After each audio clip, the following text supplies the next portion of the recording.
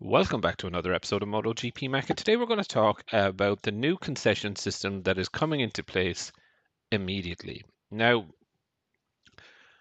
the concession system has caused a lot of drama, especially and has people divided on whether concessions should be brought back in or not. But regardless of what we think, a deal has been reached and all manufacturers have agreed this.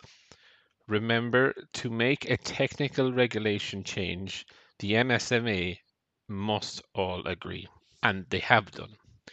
But it didn't go all that easy. But what they have now announced is that there is going to be a ranking system, and the ranking system is going to be A, B, C, or D. And within that ranking system is going to be based off the percentage of total points scored in the season. So if you score 85% or more of the total points scored, you will be in category or ranked as A. If you're between 60 and 85, you will be ranked B. And if you're between 35% and 60%, you will be ranked C. And if you were less than 35% of the total points scored, then you will be ranked D. Now, this is for manufacturers and manufacturers only. There is some other, I suppose, concessions that realistically are going to happen. If you are ranked A, you will have only 170 test tires. You're only restricted to your test rider. You're restricted to using 3 circuits. You will not have any wildcards. You will be restricted to 7 or 8 engines per season. Your engine spec is frozen, and you only get 1 aero update in the year. If you are ranked in B, you will have 190 test tires. You can still only use your test rider. You're still restricted to using 3 circuits.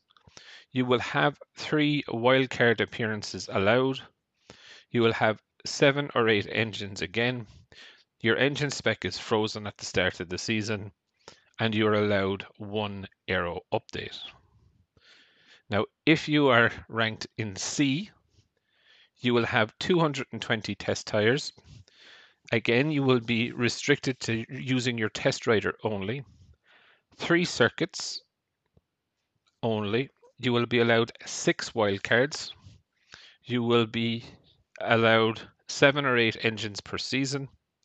Your engine spec is frozen, and you're allowed 1 aero update. And if you're in category D or ranked as category D, you will have 260 tires. You will have free testing, which means you can use your race riders or you can use your test riders. You're not restricted to any circuit. You can use any circuit that you want to. You will have 6 wildcards per season allowed. You will have 9 or 10 engines. You are free to develop your engine throughout the year, and you will have 2 aero updates. Now, when we look at the manufacturer ranking, how does it fare? Well, Ducati have 700 points. So the factory team had 96% of those 700 points. So they're ranked category A. KTM had 373 points. So they're at 51%. So they're ranked at category C. Aprilia had 326 points. So they're at 45%. So they're also ranked C. Yamaha had 196 points, which is equal to 27%. So they are ranked D. Honda had 185 points, which is equal to 25% of the total points scored. So therefore, they are also ranked D. So the long story short within this is that both Yamaha and Honda immediately for the 2024 season will have 260 tires. They will be allowed to use their race riders and test riders. They will be allowed to test at any circuit that they want to. They will be allowed 9 or 10 engines per year. They will be free to develop their engine throughout the year. And they have 2 aero updates within the season.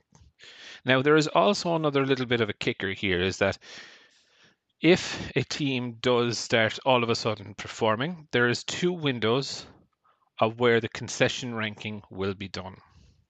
So the first window is from the first event of the season. So realistically, they will be using last year's points to get an understanding of where teams are. So the ranking is as I mentioned above.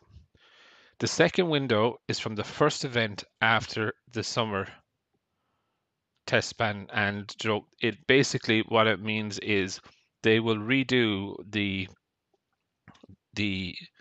ranking in order to, if Honda and Yamaha all of a sudden jump up the grid and move into a C, what will happen is if they are moving up, they will say their engine allowance will be reduced, the engine specification will be frozen, they will and it will be frozen until they return back to a rank D, say at the end of the season. But if they go up, um, the concessions come in immediately. If they move down, the engine allowance will be increased. The free engine specification will be added, and one more aero update will be allowed if and only if the previous one is discarded.